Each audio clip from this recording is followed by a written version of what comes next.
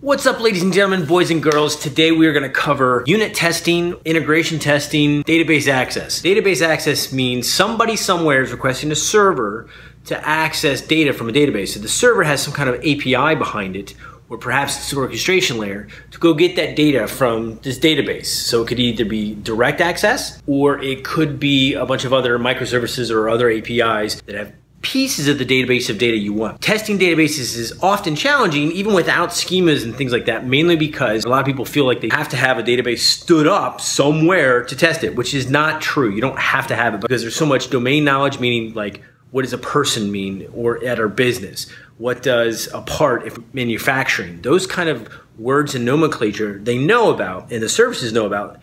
And it's so tightly mingled that they have to have everything stood up just so and connected so they can test it. And that's a real pain. So we're gonna show you how to break it apart again. It's just like working out. If people come up to me and ask about, what kind of supplement should I take about working out? I'm like, are you sleeping first enough, 8 hours or 6 hours enough? Are you eating enough after that? And are you even counting macros? If you're not doing the basics, you don't even need to worry about everything else. Start with the basics, get that right first. So in our case, we're gonna start with unit tests first, then work our way to integration testing so we can unit test and integration test our database. Before we set out on this large endeavor, let's take a look at the architecture that we have currently. We're gonna go to our first bash here, and what we have running is MongoD.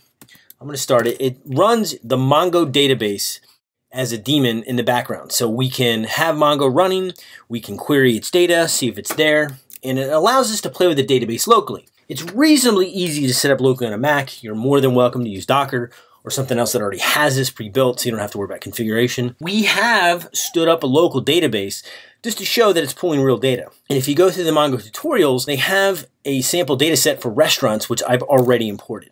To make it easy, we have a script here called MongoD, which handles running MongoD with the database data that I've set in this particular path rather than the default that it comes with.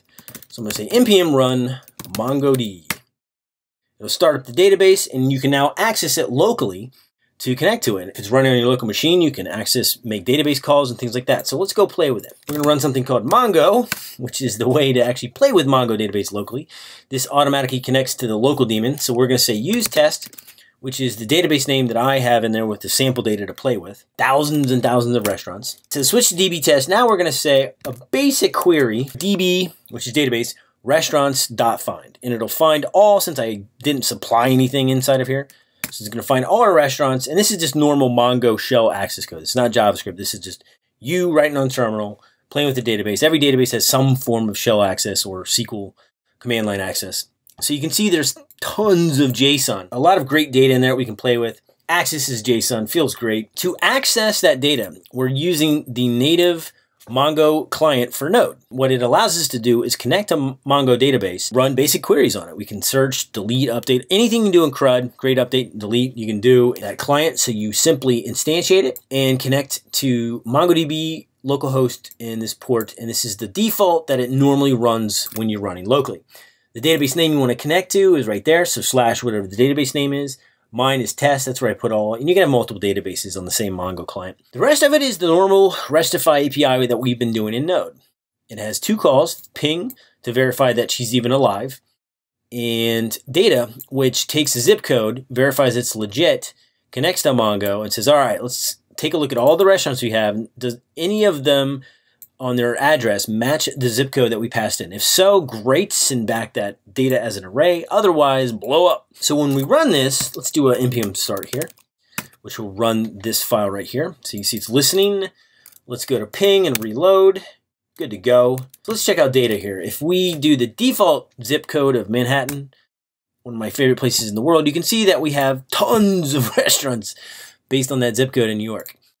And keep going down, down, down. So you'll notice a restaurant, our domain model of what a restaurant means. The ID field that Mongo has a unique ID for that particular item. The address of the restaurant, the borough that it's in, the cuisine that it serves, the grades that it's received over the time, the name of it, and the general ID for it. So this is what we consider a restaurant. We'll get a big old array of these. We'd often use that to display in a client, such as an iOS app, Android app, Angular and React application, or even just a basic web page. This JSON data is wonderful. It's coming from Node directly from Mongo. You'll notice if we send in my address, my zip code, 23116, there is nothing nearby. That's okay, it doesn't blow up. But it has some problems. We can omit the zip code and it gives us an error, which is like a string. There's a few other weird things that happen. What we're gonna do is reduce the surface area of this, put the actual Mongo part to the edge, and we're gonna break this function down and this REST API call down. So it's a lot easier to unit test, a lot easier to integration test. We'll start there. Once we get this down pat, then we'll go to schemas. Got any other questions? Hit me up. My name is Jesse Warden, here to help you. Don't forget to subscribe, and I'll see y'all tomorrow.